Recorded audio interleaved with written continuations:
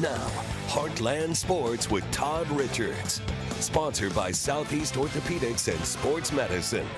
Hi again, everyone. Time to talk some Heartland Football Friday previews. I always enjoy that, and it's good to see a hungry team like Sikeston. The Bulldogs only claimed one victory last season, but head coach Treston Pulley is now in his third season as head coach, and he's feeling a lot more comfortable with his team. And he expects the Bulldogs to show some improvement in 2023, and it all starts with an aggressive style of play.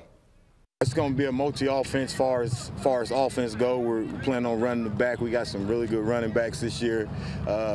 Quarterback's pretty decent as well. Offensive line, we're trying to protect and get some quick blocks up front. Defensively, we got to be sound and run. Know your alignment, know your assignment, be aggressive in attack. And that's our plan. That's our motto moving forward. Sikeston will host the Gatorade game Friday, playing the Winfield Jamboree a week from this Friday, and then the Bulldogs will kick off the regular season August 25th at Hillsboro. Now, the Chaffee Red Devils are a team on the rise after some very difficult recent years. The Red Devils, well, they had a 2-win season last year. Now, keep in mind, that was the first time they won 2 games since 2018. They have 14 seniors. And most of the baseball players from last year's Final Four team are now playing football this year.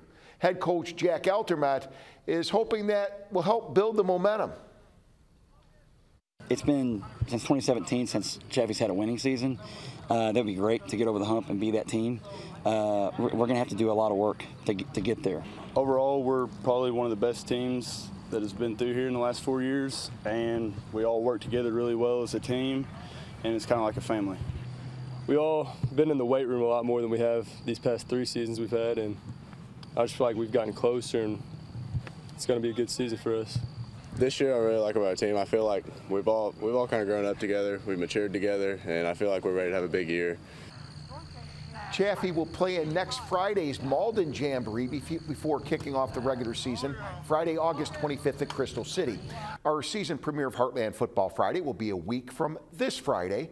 Opening night will feature a heavy dose of Jamboree play in Southeast Missouri. We'll preview some of the top teams in Southern Illinois and follow some regular season action in Western Kentucky. That's Friday, August 18th, about 10:15 on Heartland News at 10.